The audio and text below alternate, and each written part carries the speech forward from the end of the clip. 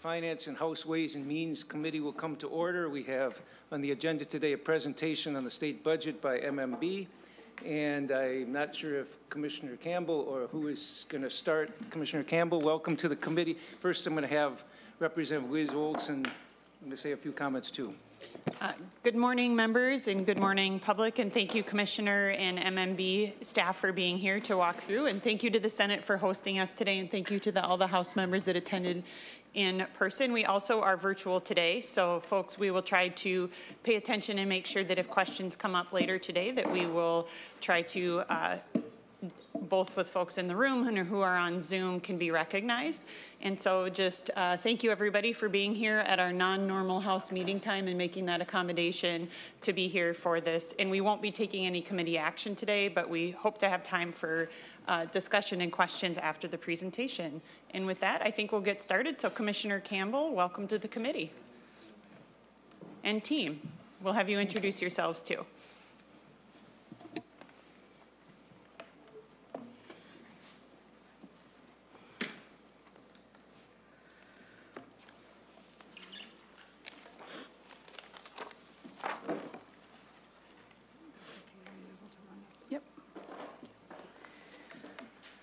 Welcome, Commissioner. You can begin when you're ready. All right. Thank you, Chair Olson, and good morning. I'm Erin Campbell. I'm the Commissioner at Minnesota Management and Budget.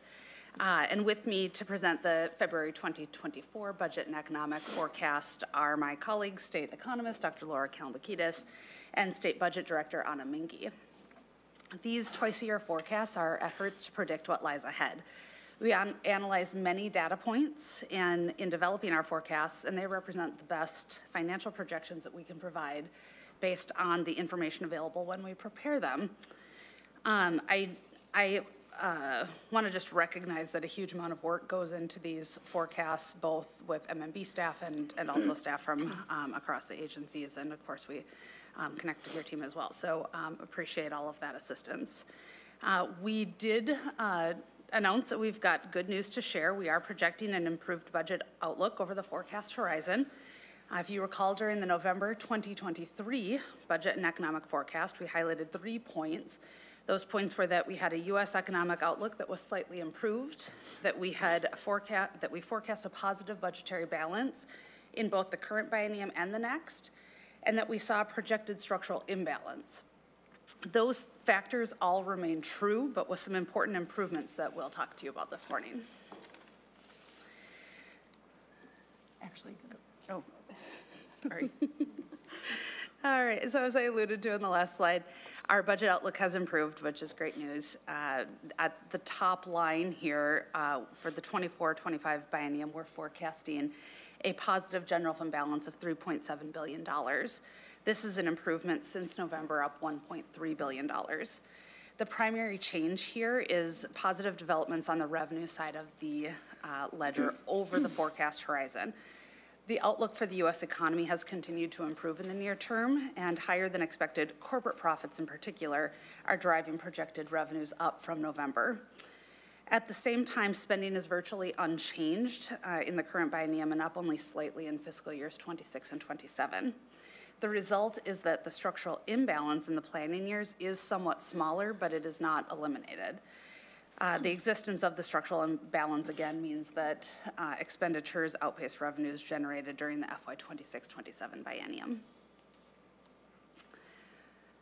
This slide shows the budgetary balance in the current forecast for 24-25 in that middle column, compared to the November forecast estimates in the left column, and the column furthest to the right shows the change between the November forecast and this one. As you can see, there's a sizable improvement in the revenues, more than $1.3 billion, driven largely by higher corporate tax revenues. And you'll hear more about the rising corporate profits and tax receipts from Dr. Kalmbakidis in just a few minutes. Spending is nearly unchanged since the last forecast, up $19 million. Our cash flow count and our reserve remain the same. We adjust the budget reserve in November, but not in February.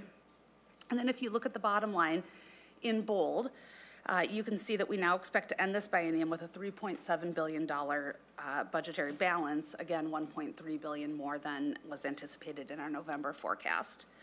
This projected balance or surplus will carry over into the next biennium if it's not spent in this biennium, and that increases the available resources for that budgetary period. This chart shows how the FY 24-25 surplus would impact the FY 26-27 balance based on current law. So on the left, the FY 24-25 projected balance of $3.7 billion is depicted in the dark blue bar. If left unspent, again, those dollars will carry over into fiscal years 26 and 27. And then moving to the right, we expect baseline expenditures in FY 26 and 27 will outpace revenues generated in that same biennium by $636 million. And you can see that in the first light green bar. This number is a little bit smaller than it was in November due to the projected increase in revenues in FY 26 and 27. When you add that to the $842 million in anticipated inflation to maintain that same level of services going forward, which is shown in the green bar farthest to the right, you get a total structural imbalance of about $1.5 billion.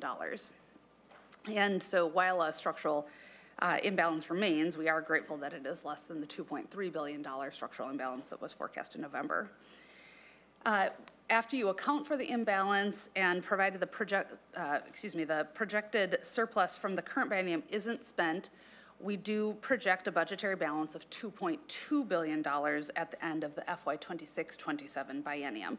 And that is an improvement from the projected $82 million that was forecast in November. As was the case in November, the surplus projected in this current biennium helps to mitigate the imbalance in the planning years. And while projected surpluses in each biennium grow in this forecast, it's worth noting that caution is still needed when it comes to ongoing spending.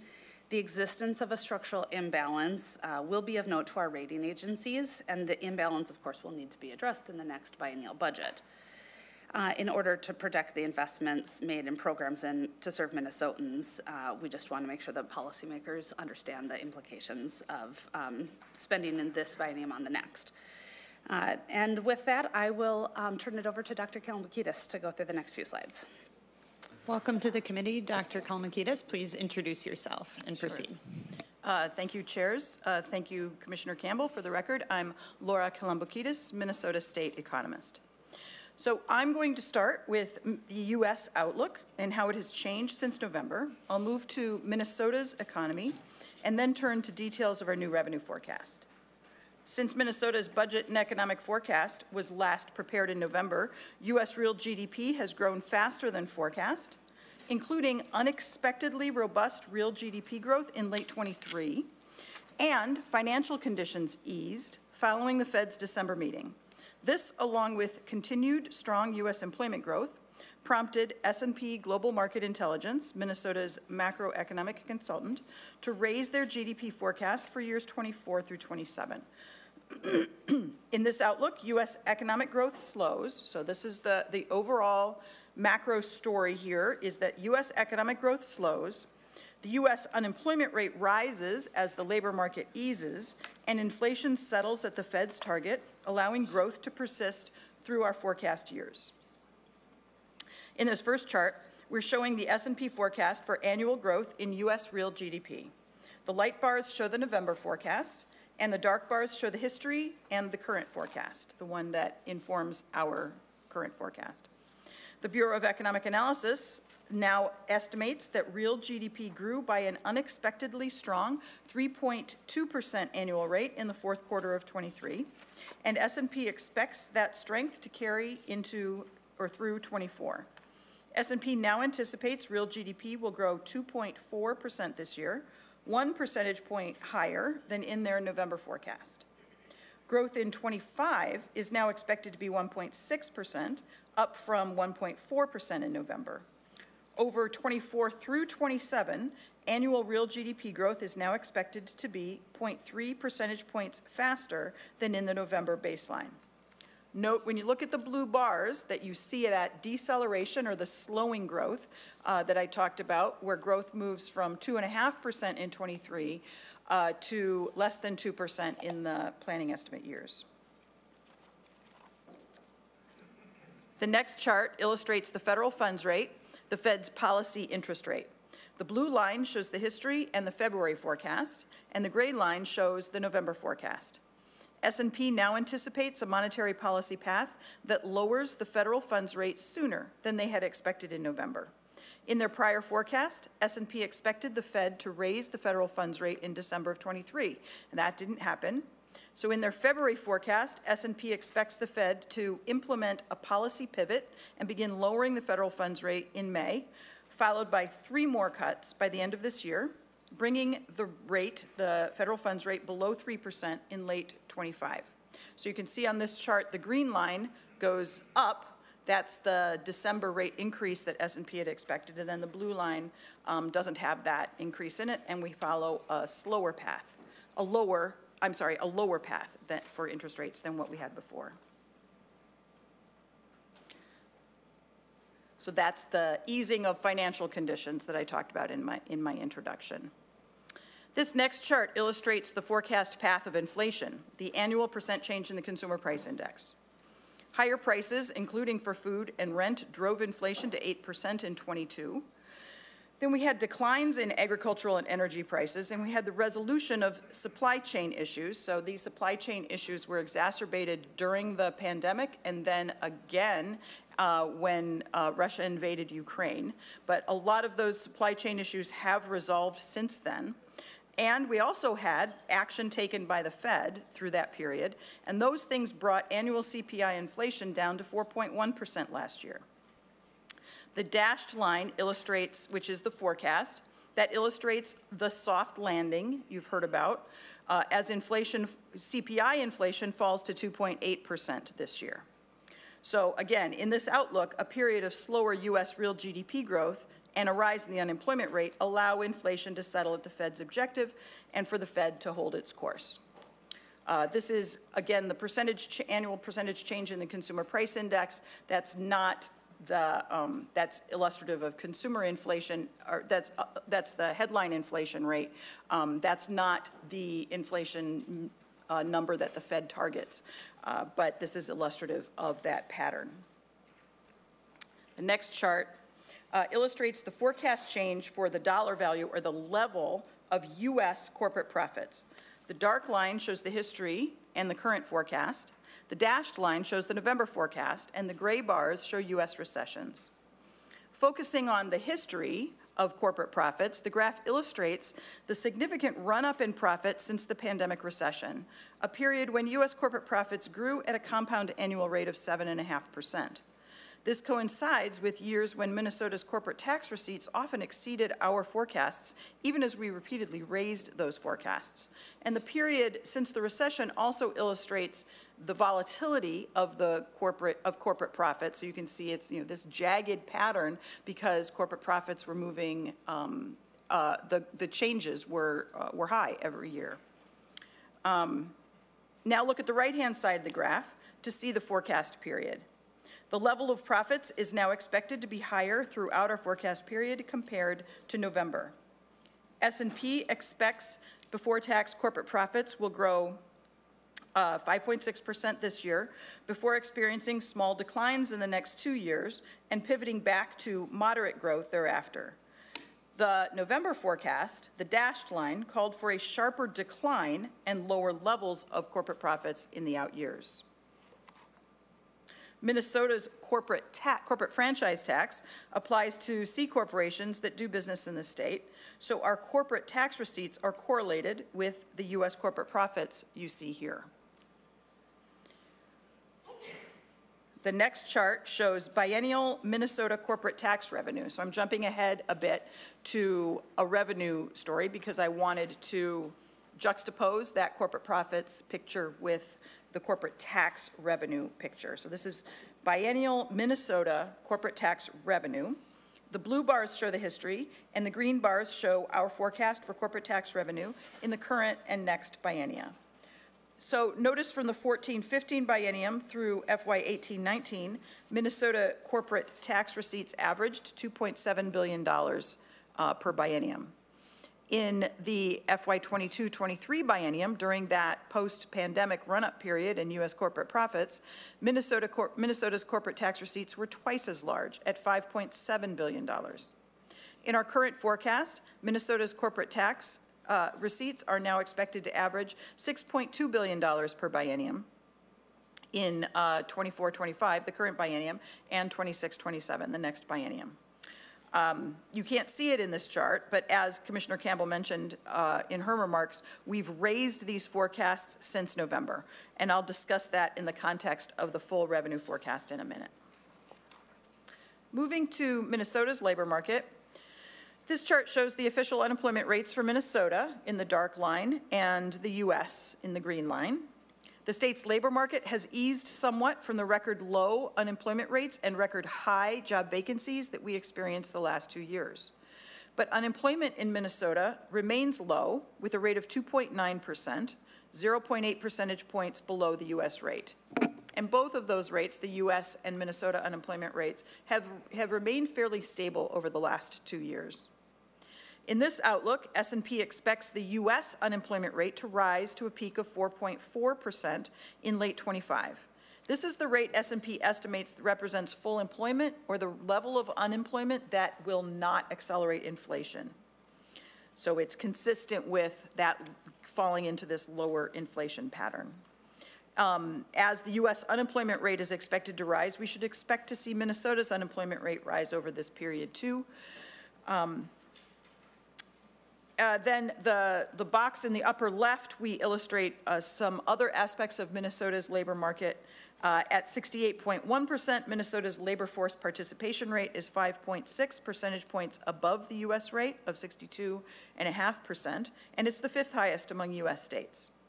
And as employers around the state will tell you, we still have strong demand for workers across the state, with more than 2 job openings per unemployed worker statewide. A crucial variable influencing Minnesota's individual income tax liability is total wage and salary income. So the total amount of payroll, wages, and salaries paid out across the state. As employers work harder to fill open positions and businesses make investments in technologies that enhance productivity, wage and salary income per worker, or average wage income, is expected to increase. This chart shows the annual percentage change in total wage and salary disbursement. So again, the sum of all the payrolls of all the employers across the state, and the height of the bars shows how much that is expected, or how much that has grown per year, how much we expect it to grow per year. The blue bars show the history and our current forecast, and the green bars show the November forecast. In November, we forecast that total wage income, the sum of all wages distributed, would increase 4.8% in 24. We now expect wages to grow 5% this year and decelerate to a stable growth rate of 4.2% per year for years 25 through 27. The demographic reality of Minnesota's baby boomers aging out of the workforce continues to limit employers' ability to add jobs, because you can only count a job when you've got somebody in the job, so these are not job vacancies, these are filled jobs. Slow employment growth, together with that stable wage and salary growth, means that average wage growth, or growth in employment per worker, is expected to be the primary driver of growth in total nominal wage income through our forecast horizon. Turning now to the revenue forecast. The first 2 columns of the table show our current forecast for the current biennium and the change since November. And the second 2 columns show the same thing for the next biennium. Total revenues for the current biennium are now forecast to be $1.343 billion more than the November forecast. Individual income tax receipts are expected to be $449 million more than the prior forecast. We start our forecast with a base year of known or estimated tax liability, and our base year for the income tax forecast this time is tax year 22. We had to estimate 22 tax liability in November. We now know what it is. So we now know that income tax liability for 22, our base year, is lower than we had estimated in November, lowering the starting point for the income tax. And then we have a lot of one-time technical adjustments, which on net raise income tax receipts in this biennium, and those offset the lower base year liability estimate. The sales tax is now forecast to generate $126 million more than the prior estimate. This is due to higher than expected net sales tax receipts so far in FY24 and a higher near-term forecast for taxable sales compared to November. For the corporate tax, a higher starting point for the forecast, also from higher receipts so far this fiscal year, and the higher expected corporate profits that I illustrated earlier, raise our revenue forecast by $749 million over our November forecast.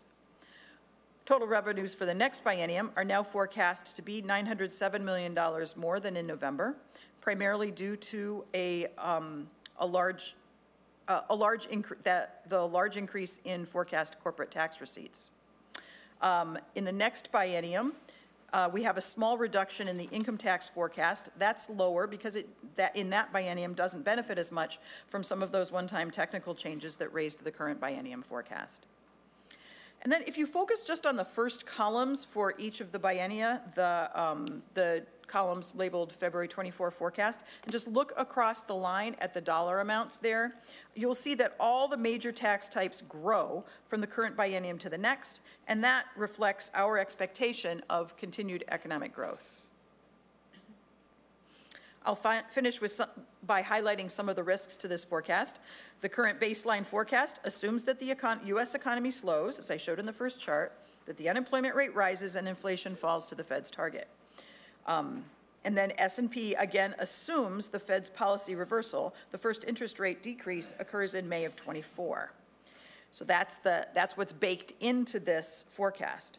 But international conflicts, for example, in the Middle East, the Red Sea, and between Russia and Ukraine, pose a risk to the inflation forecast through potentially higher shipping, commodity, and energy costs. If inflation persists above the projected level, the Fed may postpone the policy reversal or even choose to raise rates again, moving the economy off of the forecast path. The federal government is still negotiating, doing budget negotiations. This outlook assumed that a federal government shutdown would be averted.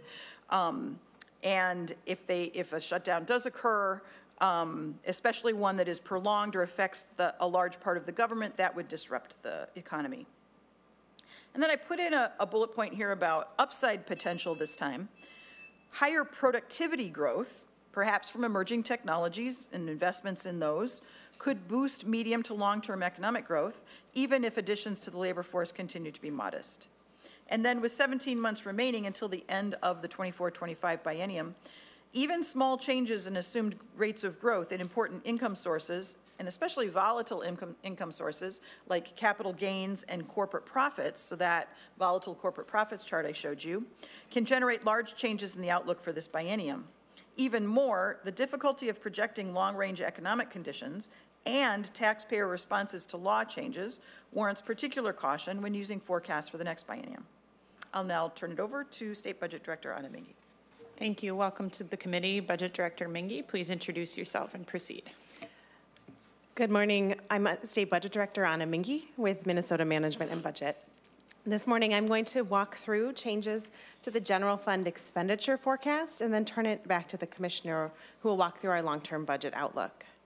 So we can go to the next slide, where you'll see this table is similar to the table you just saw from Dr. Kolumbakidis, and it lays out projected general fund spending by major programmatic area in the current biennium as well as the next. You'll also see that there's a column for each biennium showing the changes from our previous estimates, the November 2023 forecast. So if you look at the very bottom line of the table, you can see that total general fund spending is largely unchanged from the November 2023 forecast. Spending is projected to be $70.5 billion this biennium, which is an increase of $19 million, which is less than 1/10 of 1%. State spending is projected to decline from the current biennium to the next due to significant one-time spending appropriated this biennium. So you can see total general fund spending in the 26-27 biennium is projected to be $66.3 billion, and that is a $75 million increase from the November forecast, which is about 0.1%. So now I'm going to walk through the table, sort of getting into some of the big drivers of that change. You can see the first line, E12 education, as you all know, is the largest area of general fund spending. We're projected to spend about $24.5 billion this biennium, growing to about $25.6 the next biennium. Our forecast of E12 spending is up in both the current biennium and the next, and this is due primarily to higher than expected actual special education expenditures in fiscal year 2023. As you all know, the special education funding formula is very complicated, but it is one of the formulas in the state budget that is driven by actual costs. And in this case, it's costs that school districts incur in the previous year to provide special education services, the majority of which are for payroll and fringe costs for personnel. So what we see in the data is that in 2023, school district costs increased by almost 6%, compared to average growth rates of 3 to 5%. And so that raises both what we paid actually as well as our expectations of future spending. Moving to the next line, Health and Human Services is the next largest but the fastest growing spending area in the general fund. This biennium it's forecast to be $21.1 billion, projected to grow to $22.9 billion in the planning years. HHS spending is projected to be slightly lower, $10 million this biennium, and slightly higher, $17 million in the next. In both biennia, medical assistance spending is expected to be slightly higher due to higher than predicted spending in long-term care programs. But similarly, in both biennia, we're projecting slightly lower spending in non-medical assistance areas, things like the Child Care Assistance Program and Minnesota Family Investment Program. So what we're seeing here is in the first biennium, those savings in programs like MFIP and CCAP more than outweigh the cost growth in medical assistance, but out in the tails, the savings are not as significant, so the cost growth in medical assistance is sort of outweighing the savings. The next line, property tax aids and credits, we're projecting a $5 million increase in the first biennium and $1 million decrease in the tails relative to the November estimate, so very small change. Moving on to state debt service on capital expenditures, the forecast for debt service is $4 million lower in 24 and 25, and $10 million higher in 2026 and 2027. Lower interest rates drive the lower projected spending in the current biennium, but this forecast also assumes a larger 2024 bonding bill than our previous forecast. This forecast assumes a $980 million GO bonding bill. It passed in the 2024 session as compared to $830 million assumed in the November forecast. So this increases projected costs for the 2026 and 2027 biennium. All other areas of the state budget are now estimated to cost $8 million less in the current biennium and $33 million less in the planning years. The largest driver of this reduction out in the tails is lower expected spending for metro mobility, which is forecast to cost $25 million, which is about 11% less than previous projections, due to higher estimated revenues due to being a medical assistance service provider. So this this reduces the amount of funding the state needs to provide through the general fund appropriation. So the last line I'll highlight is our estimate of inflation. As this committee knows, the expenditure forecast now includes an estimate of discretionary inflation in the planning years or in biennia where we don't have an enacted budget. This number is an estimate of the cost of funding state services as prices grow for places where statutory formulas don't already provide for automatic adjustments. The current estimate of inflation in the next biennium is $842 million. This is a $38 million reduction from our November estimate of $880 million.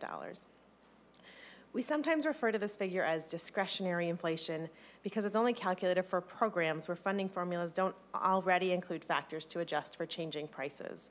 In the 2025 legislative session, policymakers will have to decide whether or not to appropriate this money to address inflationary pressures, or whether to allocate it to other initiatives or to leave it unspent. So that when you look at all of the changes across those line items, brings us to the total spending changes that I discussed earlier of $19 million up in the first biennium and $75 million up in the next. And with that, I'll turn it back to the Commissioner. All right, thank you, Anna. This slide shows the long-term budget outlook. In the middle column, you see that with a beginning balance of $16.5 billion in this biennium, revenues that are projected at nearly $61 billion and spending projected to be about $70.5 billion, we have a net $3.7 billion after you account for the reserve and the cash flow accounts in this current biennium. When you move to the far right column, we show that although spending in FY 26-27 is lower than projected spending in FY 24-25, we estimate that expenditures will exceed revenue projections in the out years by about $1.5 billion. We expect to end FY 26-27 with a positive balance of $2.2 billion, again, is due in large part to the surplus from this biennium that would carry over into the next if it's not spent this year. And in summary, I would just again note that this was a forecast that had a lot of good news to share. The outlook for the U.S. economy continues to improve, and with it, corporate earnings and taxes. In fact, revenues from all major tax segments, individual income, general sales, and corporate franchise taxes are all expected to grow. Forecast 24-25 spending is virtually unchanged since our last forecast and is expected to rise only slightly in the next biennium. And our cash flow and budget reserve accounts are fully funded. Our forecast surpluses for both biennia are higher than we projected in November just provided that they're not spent. While a smaller structural imbalance is welcome news, the fact that we continue to have a structural imbalance is something that we're all going to need to contend with, specifically as it relates to ongoing expenditures. But Minnesota remains on very strong fiscal footing, and projected growth in the national economy and in the state revenue picture are something that we can celebrate. We know that prudent policy decisions that are made today pay dividends in future years and ensure that we can continue to provide the needed services to the people and communities across Minnesota. And with that, we're happy to answer any questions. Thank you all for the presentation, and I do appreciate on the last slide, you point out that the projected spending is lower next biennium, even with the inflation. You have the footnote there, even with the inflation counted in. So, are there questions from the committee? Senator Friends. Thank you, Mr. Chair. First, welcome to our House brothers and sisters. Thank you, Commissioner. Thank you for the presentation. I think my question is for Dr. Kolombakidis. Appreciate very much the way you characterize the national GDP and its difficult estimates, and I take this to be somewhat conservative. Could you say a little bit about what it might mean for Minnesota revenue going forward if GDP for 2024 was 3%? Not to try to pin you down or anything. Go ahead. Mr. Chair, Senator, members of the committee, if U.S. GDP were 3%, so if in the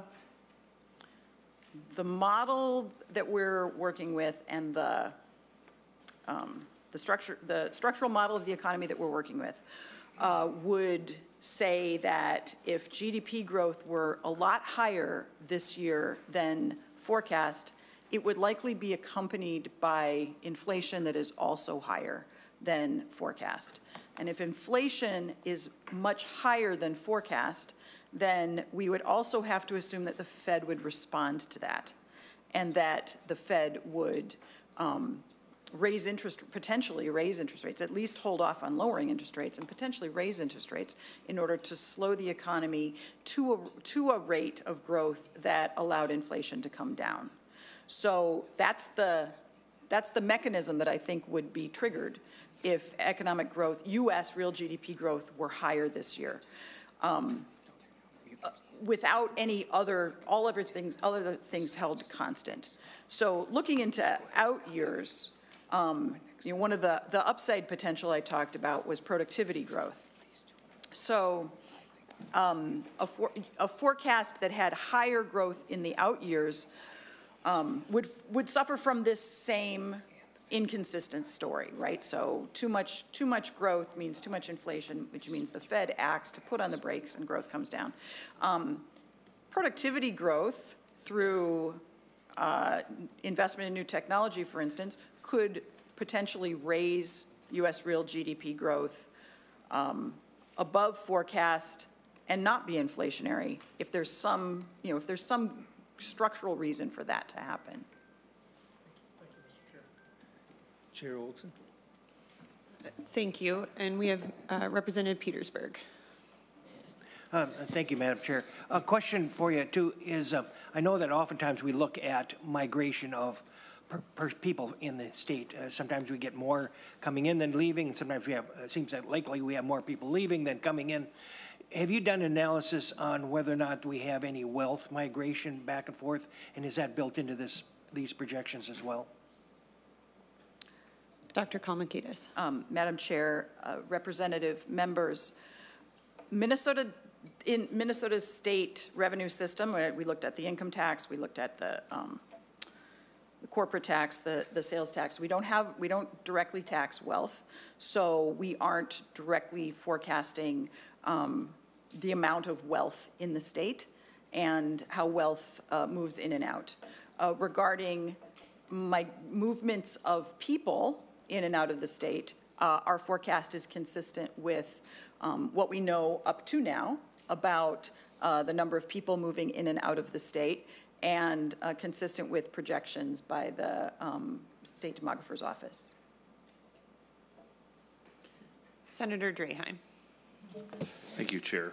I kind of, to piggyback, if I could, off of Senator Francis' questioning about GDP, have you ever seen an increase of 1% in 4 months in a projection like that? I mean, so we're pretty flat on all the other projections, but conveniently for 24, it jumped from November, it went up a whole percent. I mean, that's quite a jump, and then to have that jump and then have it flatten out in the tails, can you just elaborate on why, and if you've ever seen a 1% jump in 4 months in a projection before? Thank you. Dr. Kalmakidis. Madam Chair, Senator, members of the committee, probably. I can't exactly say what, I can't say for sure, but changes, even big changes in the economic outlook over the course of months are not that uncommon. Those of you who have been watching our forecast for a long time know that especially since the pandemic, the economic forecasts have changed a lot from time to time. And so we are forever, catching up to what the economy is actually showing us. The economy, especially since the pandemic, has behaved in ways that are unpredictable. This was a black swan event, an unexpected event, and there have been structural changes. When I say structural, I mean changes to how the different variables in the economy, the different actors in the economy, changes to how they react to one another. And so when we forecast, we look at history, and we're estimating the relationships among lots of different variables in the economy. What happens, what's the relationship between changes in labor supply and changes in wages?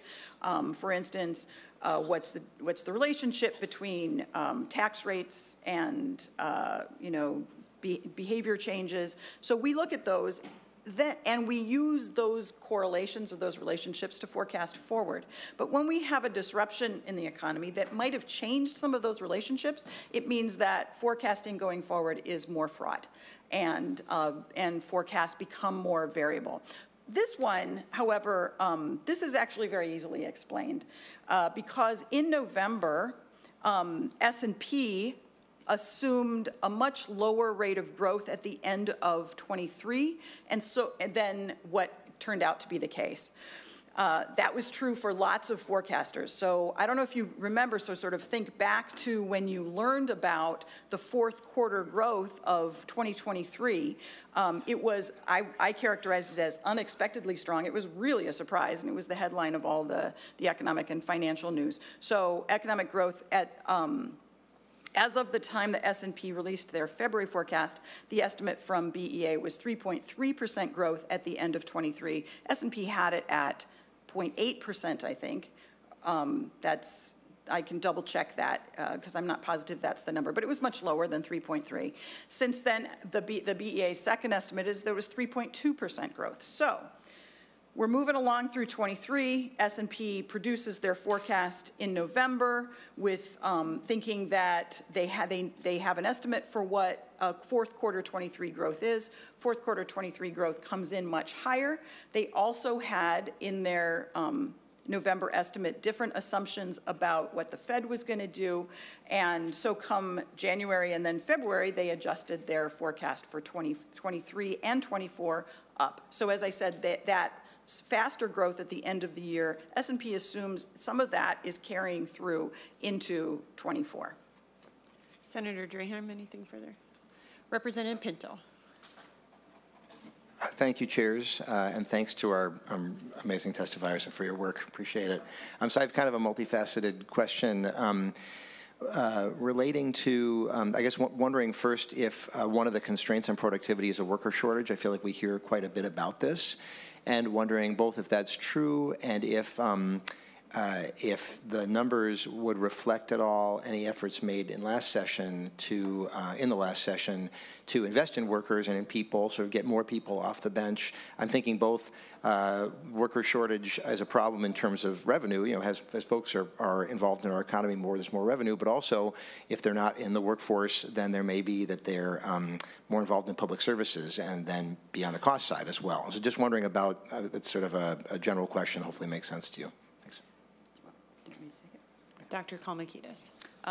Madam Chair, chairs, representative members of the committee,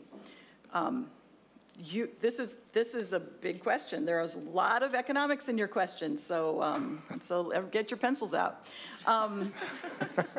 So you were asking about the relationship between labor supply and labor productivity, and they are related. Not in the sense that labor supply constrains productivity, but here's how they're related, is that as we have slow labor force growth, which is demographically driven because the very large baby boom generation is continuing to age out of the workforce, we have slow labor force growth, so employers find it more difficult to fill open positions. As they do that, a couple of things are happening. One is they raise wages in order to attract workers, the workers that are out there. And so wages per worker go up. So simple supply and demand, wages per worker go up. That can attract people who might not be in the workforce, can attract them in. So higher wages, somebody who is, say, doing something else like taking care of a family member, taking care of kids, the household, they adjust their thinking. Now you can, what's called your opportunity cost, because the wage you could get is higher. We're going to rethink our plan for the household, and we're going to have both people work, both parents work. So that's higher wages can draw people who have chosen to do something else to join the workforce. And employers who are struggling to find workers invest in technology, equipment, processes that raise the productivity of each worker. That means they're producing the same amount of stuff, but with fewer workers.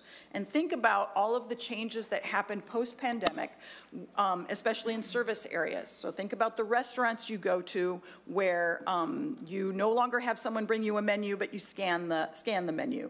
And so, you fill your own cup at the pop station. These are, and then also, more sort of fancier technologies in, computer systems and assembly lines, that employers figure out how to produce the same amount of stuff with fewer workers, and so they invest more in productivity enhancing equipment and processes. When they do that, so they invest more in these productivity enhancing equipment, technology, processes, the people doing those things may need additional training, the people using that new technology, they can command a higher wage because they're more productive. And so that also raises wages per worker. So that's the reason why when, I'm just gonna scroll back to our final slide. That's the reason why when I said that we have stable growth in total payrolls per worker going forward, that is what's baked into that is this slow labor force growth, okay? How can we have stable growth in total wages while we have slow labor force growth? It's because these wages per worker go up. So there are policies that get put into place that can lower barriers to work, can bring people. We don't have a lot of people on the sidelines, I'll just say. We don't have a deep bench in Minnesota, and we haven't for a long time. We have a high labor force participation rate relative to the US and relative to other states. So, but to the extent that there are people who are not in the labor force, policies that lower barriers to work and actions by employers themselves to raise wages and invest in productivity enhancing equipment, these things can bring, potentially increase the labor force. Representative Pinto. Thank you, Chair. Thank you, Dr. Kolumbakidis. So to the extent that there are policies that were enacted that would bring more people in or have those effects that you just described, would the forecast reflect that, let's say in the tails, in terms of there being a likelihood of there being, more growth, again, fewer services? When I'm thinking about people on the sidelines, I guess I'm thinking also that labor force participation rate is measured. I think there may be some folks that there may be policies that can be enacted to bring more folks in, I suppose. And just wondering to what extent the forecast would reflect any of those policies. Dr. Kolumbakidis. Madam Chair, representative members, no.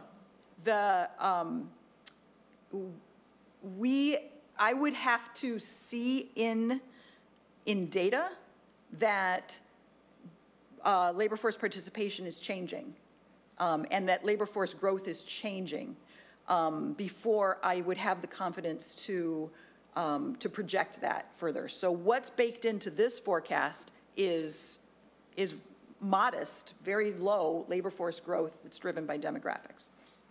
Representative Pinto. Thank you, Madam Chair. So maybe just the final point, or just a thought here, is that what we're seeing then here is a reflection of investments made in past years and decades, and our state has had that path we've taken, and I think so successfully, both economically and also in terms of the welfare of our residents.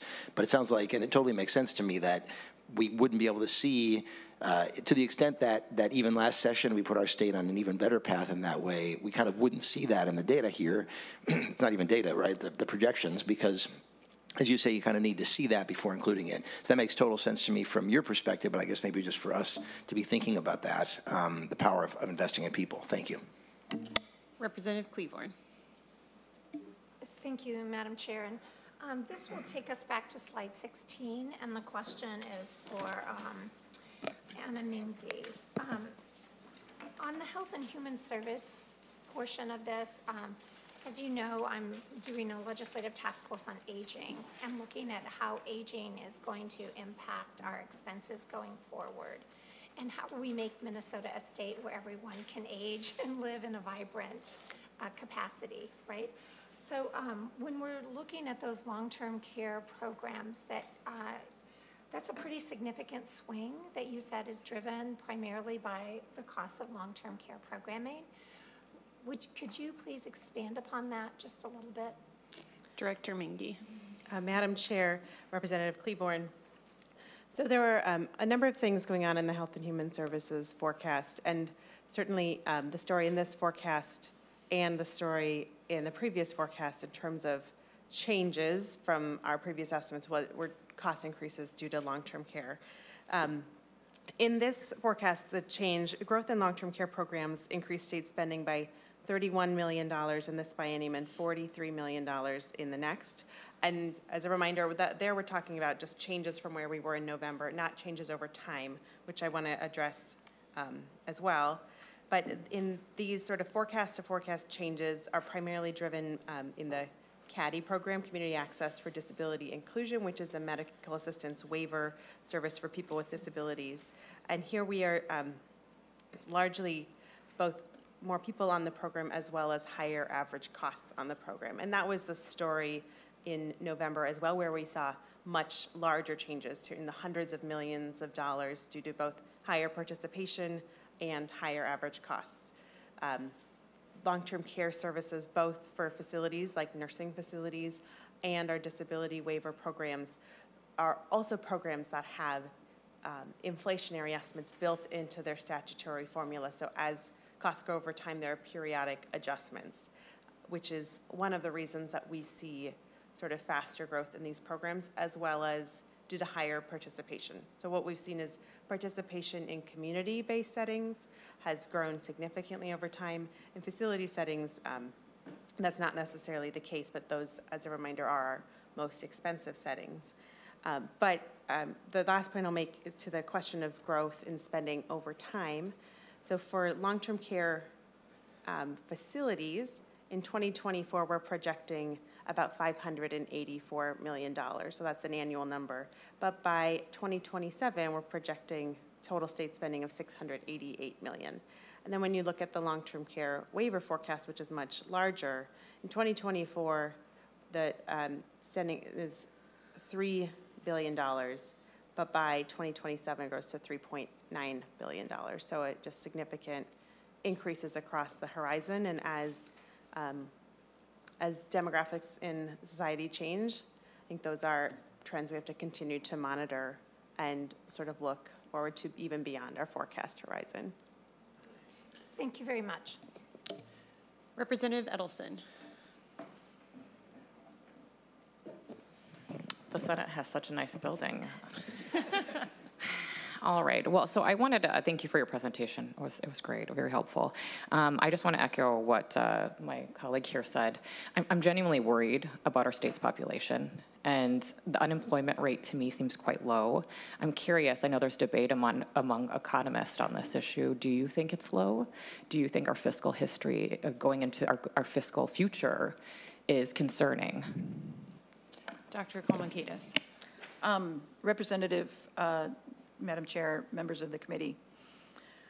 The reason I emphasized the relationship between slow employment growth and modest and stable total wage growth, and so I said, that means that wages per worker, in order for this story to hold together and the forecast to hold, then wages per worker have to go up, because we are projecting continued low labor force growth and continued slow employment growth. The reason I emphasize that is because that's a risk in this outlook. That in order for this forecast to hold, the story that I've told about productivity and wages going up, that has to hold. Positive shocks, unexpected things that befall the economy that could change labor force growth, could change that in a positive way. Negative shocks can change it in a negative way. So I think that's the slow labor force growth is the biggest challenge in Minnesota's economy right now. Vice Chair Edelson, anything further? I would just say that we as a state need to truly think about this. I mean, if you look at by 2040, what's not in this is the projections of our state and the population growth. But by 2040, 21% of our population will be 65 or older. The costs are going to be very high, and we are not growing our workforce. So this is something as a state I think we really need to focus on. Representative Howard. Thank you to all the members here and for the presentation. I wanted to note that the $1.3 billion change in just a few months is pretty significant. And I'm curious if we have any insights in terms of where we are in the forecast cycle, where we're projecting out 26, 27, based on previous times we've been in this place. How often do we get it even close to correct when we're forecasting this far out and trying to think about 26, 27? Dr. Kalmakidis. Madam Chair, representative members of the committee, I can only speak to the revenue forecast, so not to changes in the whole bottom line. We publish, 2 weeks following every forecast, we publish a report on our forecast uncertainty, so the difference between actuals and forecast. And we calculate that difference, that forecast error or forecast uncertainty. We calculate that difference for every time a biennium is forecast, starting with the 1st February that is forecast, I believe. So, you know, X number of months out, you know, 7 months out, 15, I can't remember the pattern anymore. But, and so we report the percentage that we have been off for each of those, however far out from closing of that biennium we are.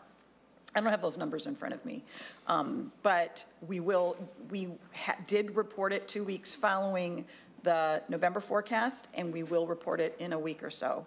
And so those numbers will then be available to you. And the pattern is, of course, it makes sense that the closer we get to the end of the biennium, the smaller those errors become. The pattern is also, I talked about the volatility since the pandemic, during that negative shock to the economy and on all the unexpected things that happened, our forecast errors went up during that period. Representative Howard. Thank you. That's helpful. And my other question is about sort of trend lines. And again, we can't sort of forecast a really unexpected shock like a global pandemic. But my perception as of late, and by as of late I mean the last several years, outside of a large event like the pandemic, we start, when things are going well, we've seen a trend line continue. I'm thinking back decades ago when, and after the Great Recession, when things weren't going well, we saw that trend. Is my perception correct that, you know, we often see gradual trend lines versus like big departures outside of kind of major shocks to the economy? Dr. Kalmakidis. Madam Chair, Representative, let me just ask a clarifying question here. Do you mean gradual changes, meaning changes in the forecast or forecast error, or do you mean economic forecast changes? I guess I mean the trend. So what I'm noting is we've had several forecasts where the trend has been positive. We continue to see economic growth in revenues, growth in budget surpluses, healthier budgets, without a sharp U-turn, you know, in the other direction. It seems to me that what we've seen, we haven't seen those sharp U-turns outside of something that's really hard to predict, like a global pandemic. And I'm just curious if that's your reaction to that. Dr. Kalmakidis. Madam Chair, Representative, members of the committee.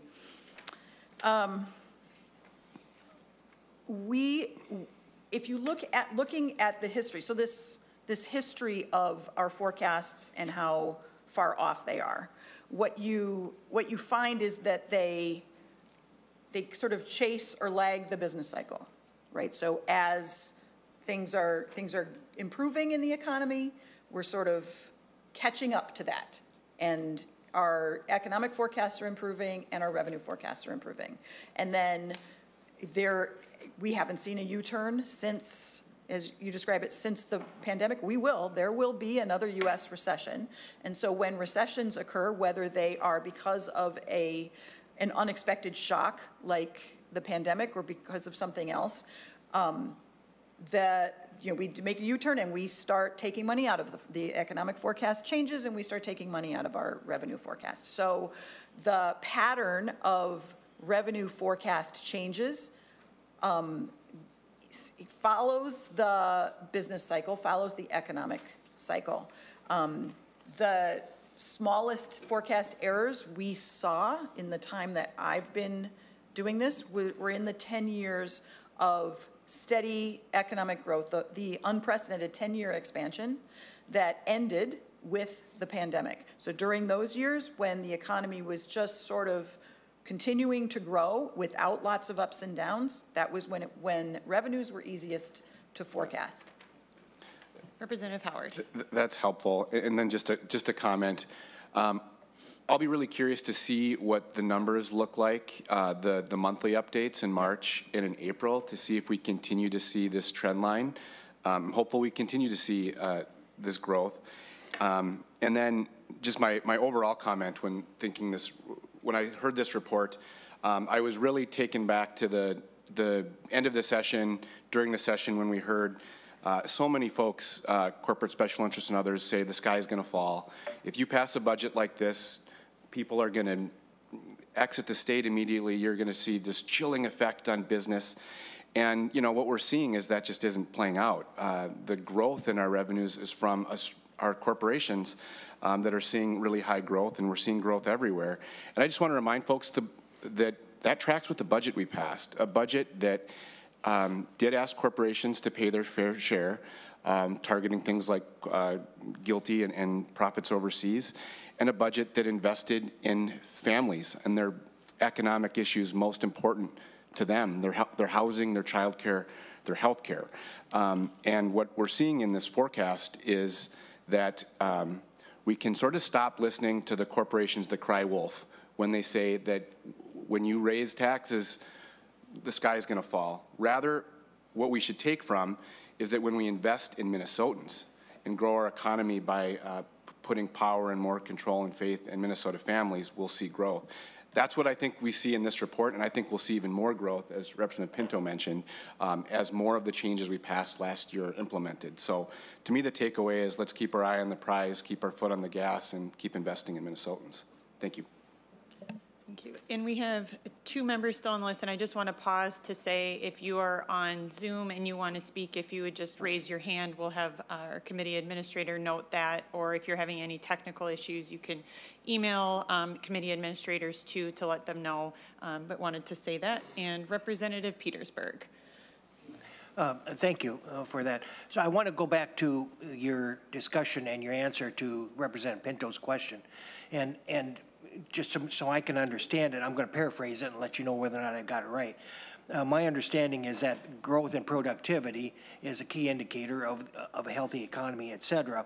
And I think what I heard you say was that wage increases itself doesn't generate increased productivity directly. That instead job creators, investment in enhancements, and skill level increases by employees with higher wages could impact that is more the primary indicator of corporate growth. Is that correct, GDP? Dr. Kolomakidis.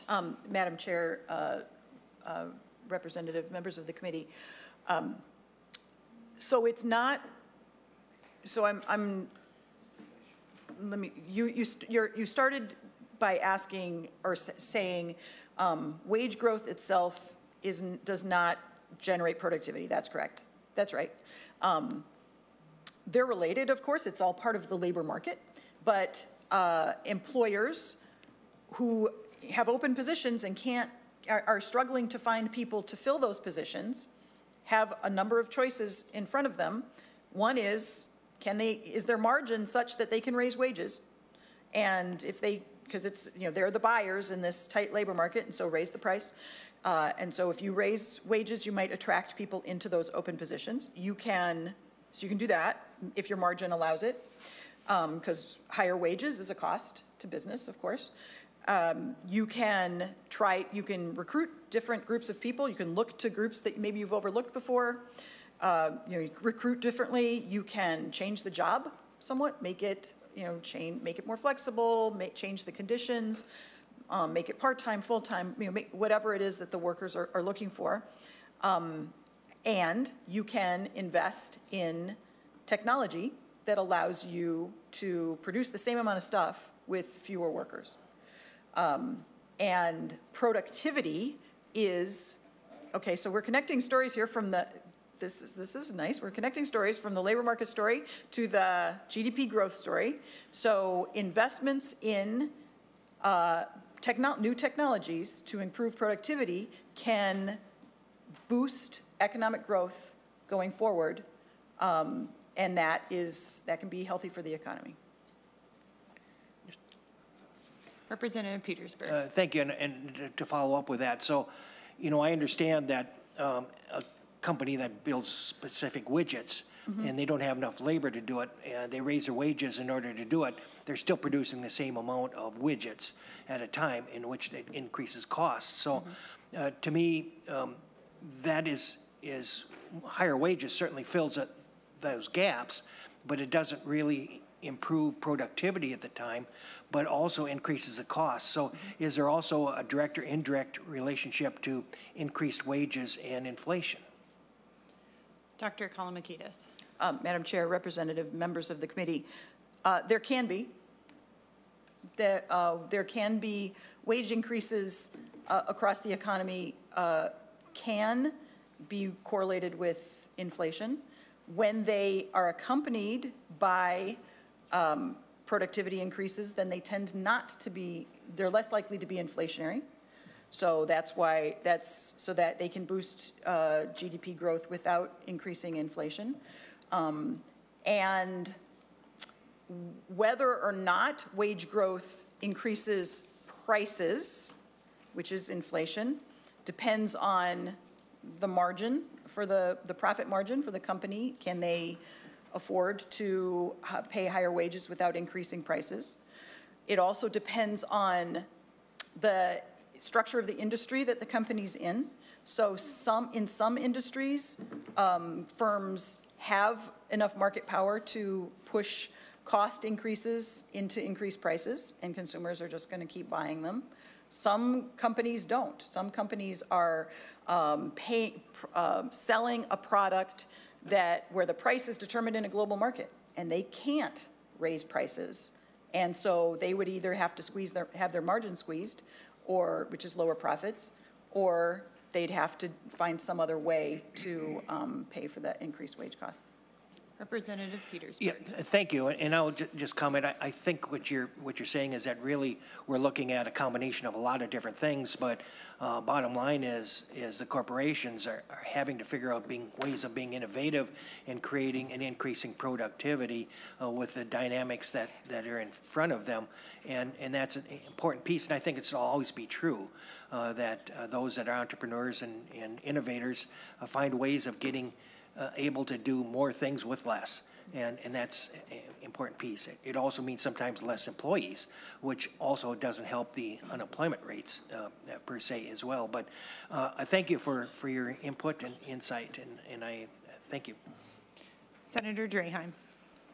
Thank you, Chair, and thank you, all three of you, for your presentation today. I know it can't be easy, so I hope you don't view this as picking on your process. We're just trying to understand.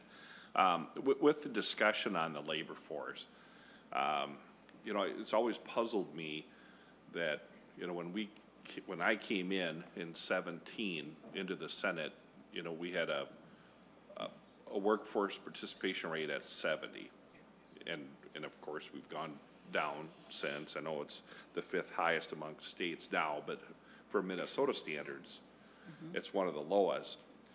But when you look at the numbers on the DEED website for our workforce, what's available for a workforce, and it's back when I came in, it was 3,060,000, something like that, somewhere in there, and then today we're at 3.1 million in that workforce group.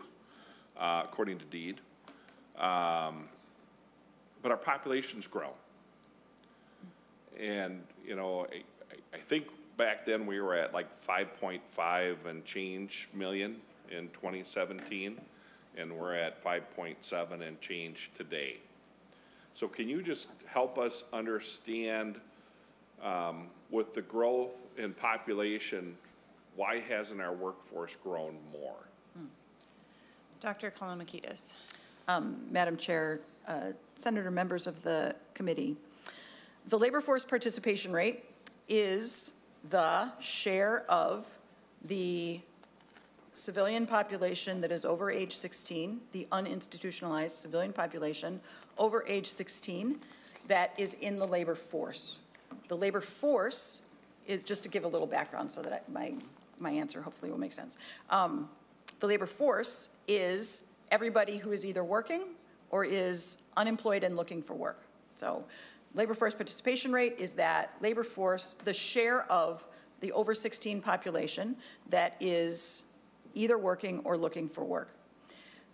We had, yes, I remember that 70 point whatever labor force participation rate seemed very high at the time, and it was. And our labor force participation rate for Minnesota is lower. So the rate we have now is low relative to our history and the peaks of our history. But it remains high relative to the US and relative to other states. Why is that? It's because of aging of the workforce, aging of the population. So it's that population that is, looking at the denominator of this fraction, it's the population over age 16. So it's not the population that's working age. So as your population ages, so as a larger share of your population gets to be 65, 70, 80, that number is going to shrink. And so that is the largest reason why Minnesota's labor force participation rate has come down since 2017.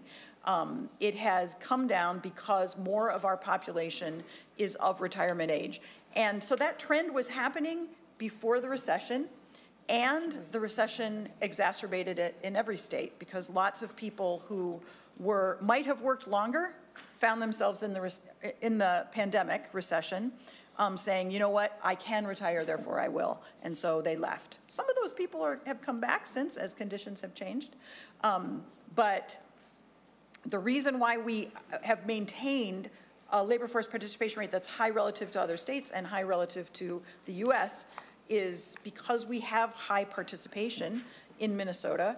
The reason it's lower than it was for years before the pandemic is because the population has continued to age.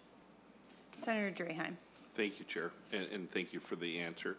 I'm just surprised, though, we haven't really grown in that segment. Because, yes, we have an aging population, but we don't cut off the labor participation rate because you said it was 16 plus. So there's no cap on age. And I assume most of the people that are coming from previous testimony in other committees were younger than retirement age. So if we're importing people from outside of Minnesota, 500,000 or I don't know, 300,000, whatever the number is, why aren't we seeing it in our workforce, I guess? Because they would technically be of working age, and that number has bounced around over the last 8 years, but it really doesn't show a correlation to our population growth. So I'm just wondering if you guys have looked at that. Is that a trend we'll continue to see? Higher population in the state, but less people participating in the workforce. Yeah. Dr. Kolomoukidis. Madam Chair, Senator, and members of the committee, this is a great question for the state demographer who I've seen do presentations on those numbers. So here's the number of people coming in, here are their ages, here's what's happening to the labor force. So I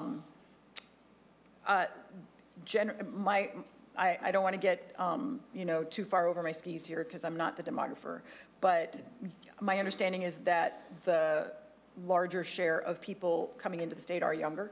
A lot of them are kids, so they're not yet in the labor force. And one of the things that could raise our participation rate would be anything that lowers the average age of people in Minnesota. And so if we do get more of an influx of people coming in who are younger, that's going to be very positive for Minnesota's economy going forward. Thank you. Go to Representative Gomez. Excuse me. Thank you, Madam Chair. Thanks so much for the presentation. Of course, probably no surprise that I was really interested and thankful that you spent a lot of time talking about corporate tax revenue and corporate profits. You know, we get those monthly revenue reports from our fiscal staff, and in January, the forecasted increase in corporate collections went up 80% since what we actually collected versus what was part of the November forecast. And so, you know, that does tell a certain story. And part of it is about this kind of context in which corporations thrive. That doesn't happen in a vacuum. You know, that happens in our state where we've made certain choices, where we choose to invest in our people, or we choose to invest in education. We have a highly educated workforce. We have, you know, good infrastructure. We have good fundamentals. We did also hear yesterday in the tax committee just some information from a presenter about corporate consolidation, about what the kind of consolidation of corporate power in our country has an impact on revenues. Yes, because as corporations have consolidated over time, they have become more and more profitable as they sort of are able to exercise that power in the economy. It also has an impact on our democracy, on you know, many other elements kind of the world that we all live in. And you know, I do just want to say there's sort of a little bit of a story about Minnesota and about Democrats, and you know, I think I got accused of trying to jam the corporations yesterday. But you know, the fact is that when we're really talking, when you kind of dig in a little bit deeper, we're really talking about those largest corporations, those highest profit corporations, really kind of getting so much of the benefits in this economy. And when in all of our districts, I just don't think this is a partisan issue. I think that if you go to any of our districts and you talk to your constituents and you ask them what they think about the fact that some of the largest corporations actually have no tax liability. Some of the richest individuals in our country actually have no tax liability. Like, is that fair? Does that seem fair to our local businesses, to our mom and pop businesses, to our Main Street businesses that don't have the fancy accounting departments that can, you know, stash their profits and intellectual property in Bermuda? Like, is that fair? Is this economy fair to people, to working people? Is this economy, you know, easy for a working class person to make a life for themselves and their families? And increasingly, you know, the answer to that is no, is that it's harder for smaller businesses. It's harder for you know, individuals. And so as we do look at this, at overall, you know, a really good picture for our state and the fact that we're on really sound economic footing, we also just kind of have to push back against this assertion that, you know, that we're being unfair to corporations by, for example, by having a corporate franchise tax. You know, the story of corporations' profits versus the taxes that they've paid over the last 50 years is one where we see ballooning profits and lower tax collections by government, even though, again, you know, corporations exist in this context where they count on investments by government in order to thrive. And in 2017, the corporate franchise tax at the federal level was cut by 40%. And you know, I did this bill when I first got in office to say, hey, what would we have had to do to our corporate rate in order to make up for that rate cut that they got at the federal level? And it was like you would have had to tax them at 40 or 45%. And so we have political decisions that contribute to, you know, greater stacking up of profits, which really corporate profits for the most part benefit shareholders. They benefit highly compensated CEOs. Not as many of those benefits kind of trickle down to us. as, you know, as corporate collections are less than 10% of our revenue mix in Minnesota. But I just, you know, we have to be willing to engage on this issue and you know, my assertion, and I think like our assertion, is that the value proposition of Minnesota is not that we're a low tax, no tax jurisdiction. It's not that we're a place where, you know, you're going to come and benefit from our good workforce and you know, the healthy environment that we're able to maintain, and the investments in healthcare and housing, and, you know, care for our elders and folks with disabilities, and not pitch into the common good. And so I'm thankful that we're you know, on a good path economically, and that value proposition of Minnesota, right, which is like a good life and everybody pitching in to help each other, seems to me to be on a good path. And so thank you, Madam Chair. Thank you. And we are getting close to wrapping. I know we have a hard stop at 10, and I want to acknowledge a lot of our members on Zoom also had other responsibilities. So I know Lead Garofalo is not able to be here, and I did offer last words to our GOP leads before we close here, but I do know that Senator Pratt has some remarks as well, and then we'll have Senator Marty close us out. But I just wanted to say thank you to all of you for your work on this and helping to give us a clear picture so that we as policymakers can make the decisions we need to make.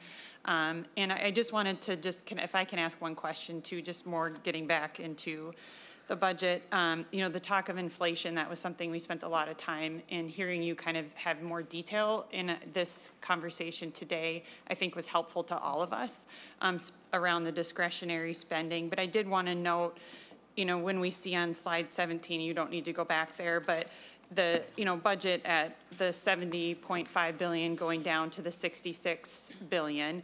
And you mentioned, even though it's discretionary spending, it is, even with the decrease, we have already decided, we haven't decided, it is in the forecast as if we will spend that 842 million.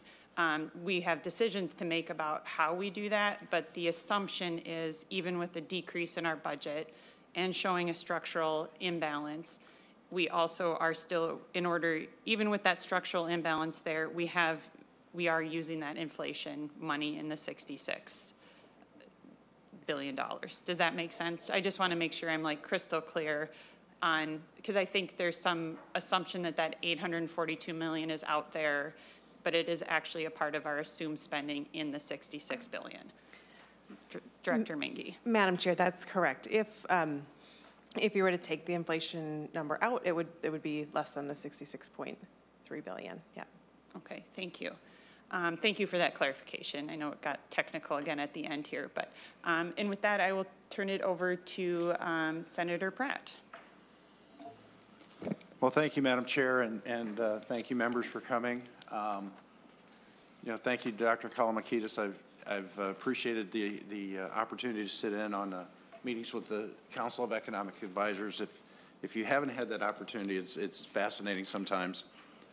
It's also a little bit frustrating because Dr. Kolomakidis will get some forecast data, and then Chair Powell will come out and speak on the Fed and basically blow it up in some cases.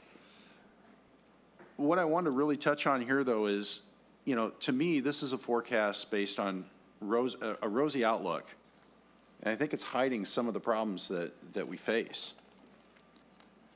We've heard a lot about corporate taxes. The improvement that we've seen in the forecast is based on an improved outlook in the corporate tax collections. And it's one of the most volatile pieces of our budget that we face. It's written in the report that it's warned that it's extremely volatile. And I'm concerned that we're putting so much emphasis on that increased tax collection number, when we may see that corporations haven't fully, and businesses haven't fully reacted to the tax changes that were put into law last year. And so when we start looking at this and we start patting ourselves on the back, I'm concerned about that hidden risk.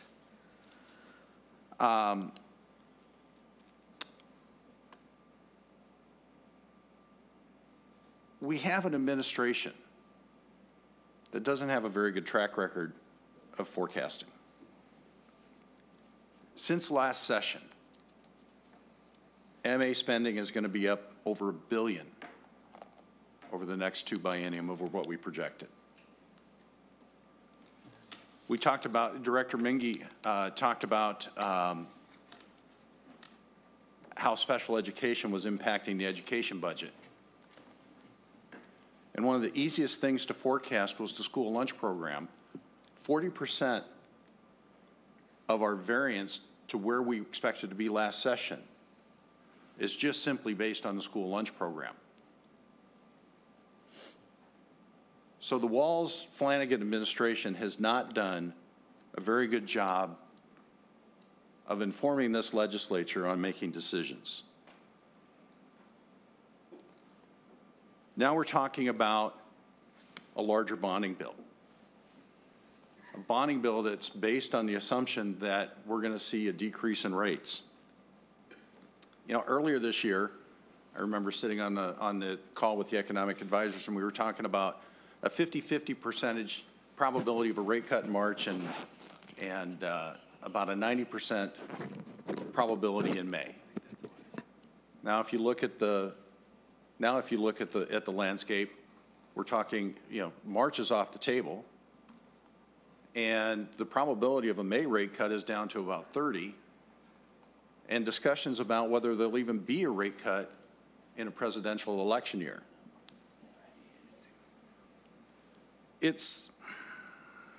And I want to touch a little bit on what, you know, Representative Edelson said, because this came up during our review of the forecast with MMB and Dr. Kalamakidis. You know, admittedly, I hang out with a group of people who are closer to the end of their careers than the beginning, and anecdotally, I mentioned that a lot of our friends are taking and moving to other states with lower tax burdens. They're taking their savings with them. They're taking their retirement savings with them. And I was corrected in that a lot of our outmigration, a lot of our workforce that's moving out of the state are those at the beginning of their career. New college grads that are moving out, and they're taking not just the assets they have today, but the assets that they will grow in the future. That is not a good outlook for the workforce of the state of Minnesota and for the fiscal health that we expect to go forward. And let's not forget that we're still, that when we entered 2023, we had a $5 billion structural surplus. That's gone. We're projecting a $1.5 billion structural imbalance. That's a structural deficit. We are spending more than we're collecting. But if you look at page 10, if that doesn't keep you up at night, I don't know what will. Because that's about $440 billion in page 10 of the full report, members, not. But that's $440 million in fiscal 26, and that jumps to over $1 billion of imbalance in 2027. And if we stay on that trend, when we come back next session and we start setting the budget, we're going to be facing a fiscal cliff. So when I say that we have, on the surface, pretty good forecast, I'm concerned about what's not being discussed in this forecast, and I'm talking about the risks. The risk of a downside, Dr. Kalamakidis talked about it, the risk of a downside is twice as probable as the risk of upside to the current forecast. And I can tell you, as someone who worked in corporate America for a long time and did a lot of forecasting, I can tell you that every forecast is wrong. I've never, if anybody hits a forecast dead on the nose, they were cheating. And so, members, I think we have to be very cautious as we head into this. And I'm actually somewhat encouraged by the comments made by my colleagues on the other side of the aisle talking about fiscal responsibility, because I think they're starting to recognize that this could actually be a house of cards that crumbles on top of us. And I hope that we go in very judiciously and we start to address the spending deficit that we're going to be facing in the next biennium. Thank you, Madam Chair. Thank you, members and witnesses. I wanted to, first of all, say I do agree with Senator Pratt on one point, and that is that we should be cautious as we move forward. But I also want to caution that we do not politicize the budget forecasting process. It's done by nonpartisan staff and economists who do a very professional thing. And our state has been fortunate in the fact that bipartisan basis, we've accepted the forecast. So I urge us not to politicize this and accept it as the professionals who do. And yes, no forecast is going to be right. When you said unless they cheat, I don't know how you could cheat on knowing what the future is going to be. But they're doing the best they can, and there are upsides and downsides, and they're trying to forecast that and to suggest that an administration is trying to hide this. It's not partisan administration. It's nonpartisan economists who are putting this together. So I urge us to think that. In terms of the people moving in and out of the state, yes, there are people of all ages that move in and out. And in terms of the young people moving out, that's why I think I'm so excited about the North Star Promise and the higher education affordability that was put in last year, when North Dakota actually had a little crisis because we were going to not be sending as many people to North Dakota because they'd find it more affordable to go to school in Minnesota. And I strongly agree we want to keep the young people from moving out, and I think that's what that kind of process does. So I agree with, I think, everybody here that there's some really good news in this forecast, but we're on the same direction we have to be. We have to be cautious. And one final comment, when we talk about structural imbalance, structural imbalances, we had to have them if we're planning to spend one-time money. If you're going to spend no more in revenue than you have revenue coming in and not have a structural imbalance, then you're leaving the money on the table as was done 2 years earlier. If you're going to spend down the one-time money, that's going to cause a structural imbalance. We had a $9.5 billion in the current biennium. It's going down to $1.5 billion, less than $1.5 billion in the next one, and that's appropriate for the way to do it. But that also speaks to why we have to have money carried over, because we can't continue to have structural imbalances. We've had them because we had a huge balance. That huge balance is going away. We have to level out so we have no structural imbalances in the future. But I think we're on the process to do that. I think everybody here recognizes the importance of caution. And with that, I want to thank again State Economist, State Budget Director, and Commissioner of MMB for your presentations. And with that, this meeting is adjourned.